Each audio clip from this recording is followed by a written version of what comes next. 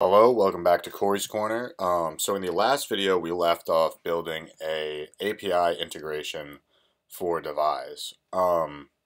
So that's great and all, but if we're working with mobile apps, we're going to be, building the login points of our API over and over again. And I figured, hey, that makes no sense. Why don't I do a tutorial on building API engines? And that's exactly what this is. So in this little tutorial series, we're going to be building a Rails engine, which is basically a miniature application that can hook into your normal Rails application. And this engine is going to provide the API endpoints for device authentication. Now this is an open source gem I developed, so I will link it into the description of the file, but if you want to contribute, by all means do. But anyway, I generated a new Rails engine app. If you don't know how to do that, you can come to the Getting Started with Rails Engines Rails guide and learn how to do that. But the first thing that you have to do is you have to come to your gem spec. Now my project is called Devise API YouTube. You have to change this. So I just filled it in with all dummy data. You have to change this, change this, change this, source code, channel log, URI. So basically you just fill that with all dummy data for now. And then you can run bundle and get started. Okay, so the first thing that we're going to do is we are going to add Devise to our project. So we install the Devise gem. That'll install a bunch of other gems. And then we are going to run Rails G Devise install. Clear this. We're going to do Rails G Devise user. I believe is the command. And I got that right. So this created will open up our app, go to our models. You'll see everything will be namespaced inside Devise API YouTube. So it'll be inside of a module, and we have our user app. But we are going to keep all of this right now. But what we're actually going to do is we are going to just comment this out, because this will give us the standard Devise routes for our user, and we don't want those. We're going to namespace our routes only into API domains. Plus, this might configure or conflict with the routes of the application that this engine will be hooking into. But anyway, the next thing that we need to do is we need to run Rails DB migrate. So we'll do Rails DB migrate. Got that out of the way.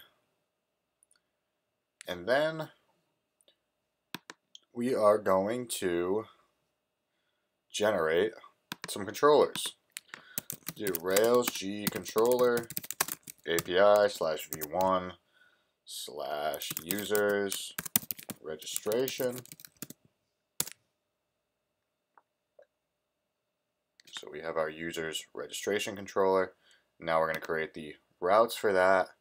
So we can do namespace API do namespace v1 do, and then we will add our controller actions here in just 1 second. So we'll open up our controller, we'll go to API v1. You'll see this too is also namespaced inside of the module, which will be the name of your project.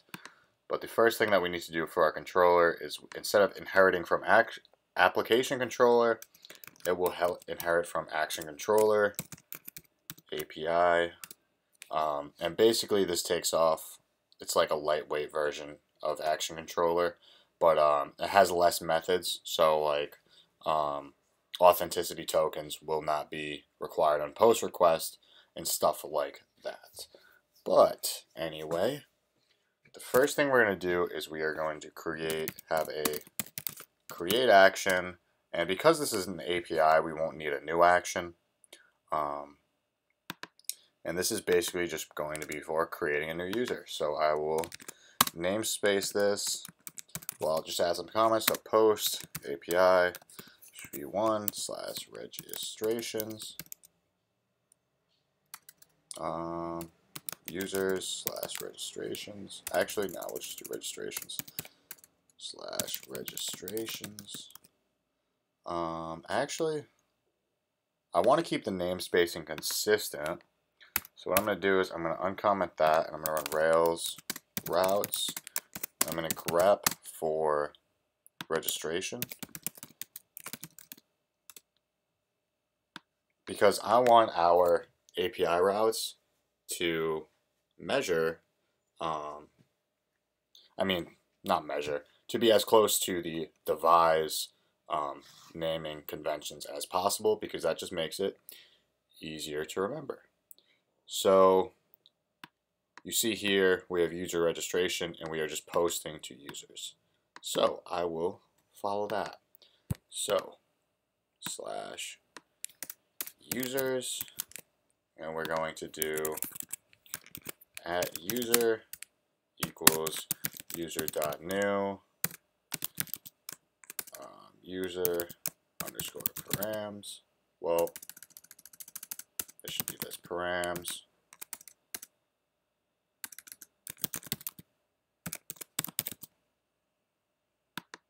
So if @user.save, we will do something, else we will return our unauthenticatable content. So what we want to do is we want our API to be able to respond to JSON and XML responses, but there is the respond to helper that Rails comes with. So we are going to, how the heck do I get this back? There we go. So I'm just going to generate a scaffold and delete the scaffold real quick so I can see what respond to looks like. And this is the test. That's not what I wanted. I wanted the controller.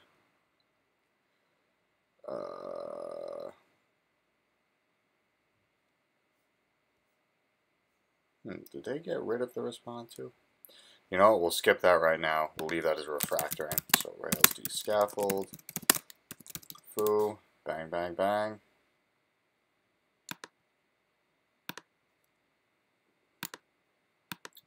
So if our user saves, what we're going to want to render our user.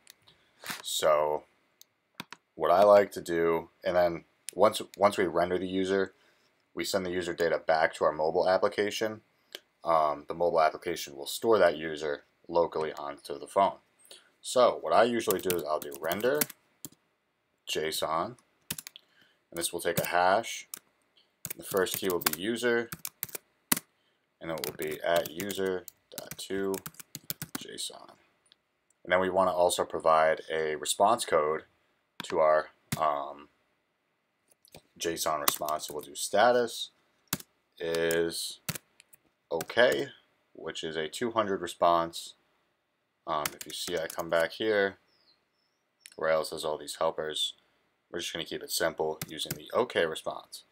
If our user does not save, maybe we have some bad validations on it or whatever, we'll just, or invalid, something happens, we'll do render JSON, and we'll just do error. And what I like to do is I like to just put the response code shorthand up here. So we'll do a 400 response, which is bad request. We could render the user errors here, but I don't want to do that right now. So we'll do bad request. So we have our create action. Now we need to add the route. So we have namespace API do, namespace v1 do. We'll do post to users, comma 2, and we pass in our controller name, which will be API/v1. Or yeah, it should be API/v1. No, it should be registrations. Sorry, users, registration, hashtag create. Am I doing this right? I am. And then we will do Rails routes, grab registration. One more time. And we have API v1 users, API v1 users, and then we say we mapped it to the correct controller. So that works out all dandy. The next thing that we are going to want to do, we'll just finish commenting that out, is we want to test our controller. So if we run Rails test, right now we're going to get an error because every time you create a Devise model, there is an issue with the fixtures. So I should probably submit a pull request to fix this, but basically you have a uniqueness constraint that is being messed up. So we'll do email1 at example.com, and for 2 we have email2 at example.com, and I think we need to run Rails db migrate before I run the test. So we'll take a look at the migrations folder. I must have already ran that. Wow. So we got our email, we have the encrypted password, reset token, stuff like that. Pretty basic stuff. Now we run Rails test, bang, bang, bang. We get this, test our green. So I'm going to come to my controllers. We're going to write one little controller test before we wrap up this video. I'm not really sure what this is for, but I will look into it for you. Anyway, we're going to do test create returns user and 200 response if user saves. Do, and then we will do setup do. Actually, we don't need to do that. So we will do post API v1 users path. We'll do params. Actually, I forgot to do a parameters filter on this. So we can come to our registrations controller. We'll create a private method. So private def user params. We'll do params dot require user dot permit. We have to pass in a list, which will be email, password, password confirmation, and then if we had other things like address or whatever, we would have to either put those in here or create a whole new endpoint to handle getting that data in. So now that we have this private user params method, we can use that right here when creating our new user object before saving it to the database. We come back to our test. So I will do user, and then we can do email foo at example.com, and then our password will be BillyBob123. We will need to do password confirmation equals BillyBob123. Bang. We need to. Just going to, for now, before we actually run the test, we're just going to put out response.body, and so Rails test. You see we get our response body, which which is what we created earlier. So we want to assert equal 200. So assert equal, it takes the expected status code 200, and then our actual response, we'll do response.status, and we'll add a message, return status was incorrect, and we want to, what I want to do is I want to do body equals response.body. I want to do JSON.parse body. So we'll do assert equal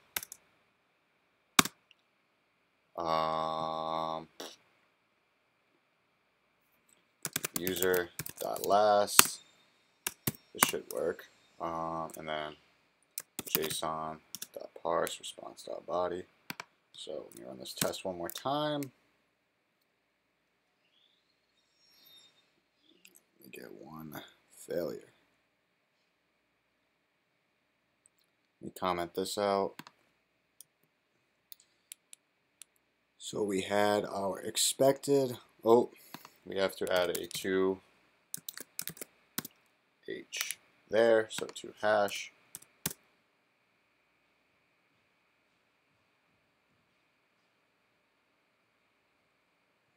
Now know what we can do? We can do assert equal user.last.to JSON, comma, JSON.parse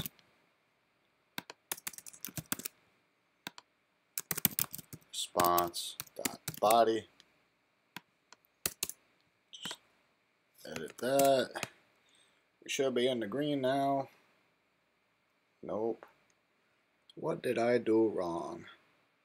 Oh, I need to get the user key of the response body. Go like that.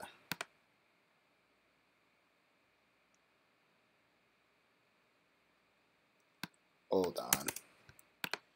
So body equals response.body user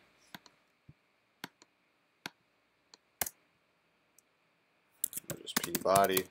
So let me scroll up, make sure you guys know what's going on. So this is the actual response body, and we call the toJSON method on that.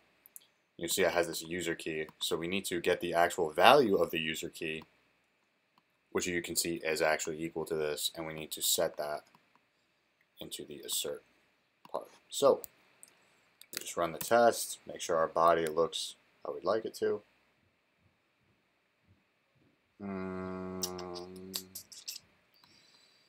Hold on, body, let me try this. JSON.parse response.body, so pBody, comma body dot class. Let's see what we got there.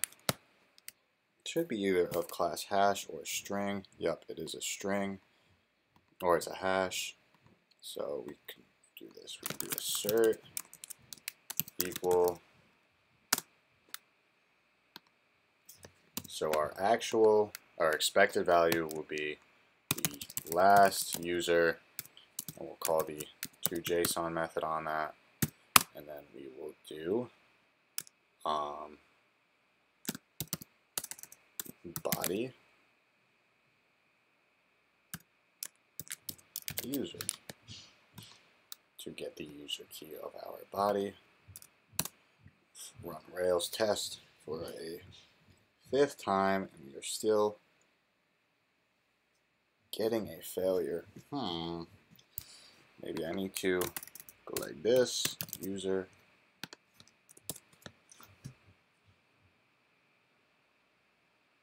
And this worked. Okay. Sorry that took so long. But anyway, what we have to do with each response body is we need to use the JSON.parse method to return it into a hash. And we need to reference the value from the user key in that hash. Now, on to our next test. Now our next test, we want to handle the a faulty response. So test invalid user returns 400 response and error message due. I'm just going to copy this, and we will handle the case of a password that does not match the password confirmation. So we will do assert equal 400 response status, and then we're not really concerned with the error message in this point, so we're not going to test that because that can always change. For example, I might return the actual errors of the created user to our API endpoint, then rather register that to the screen on my mobile application. So we're just not going to test that after plus the debacle we faced in our last test. So we will run Rails test once more. In this case, our test will fail. It will work, but you'll see that if we comment these guys out, the test will now fail. And you know that we've got some working tests. Alright, well, that is it for this episode. What I want you to do from here is, I want you to subscribe, I want you to like the video, then I want you to go listen to my podcast. But anyway, thank you. In the next video, we're going to be adding a custom to JSON method for our user. We're also going to be adding an authentication token to make our application a little bit safer. And then we're going to work on things like sessions and hopefully a email reset module as well. I'm really excited. This is my first open source project that I guess I am leading.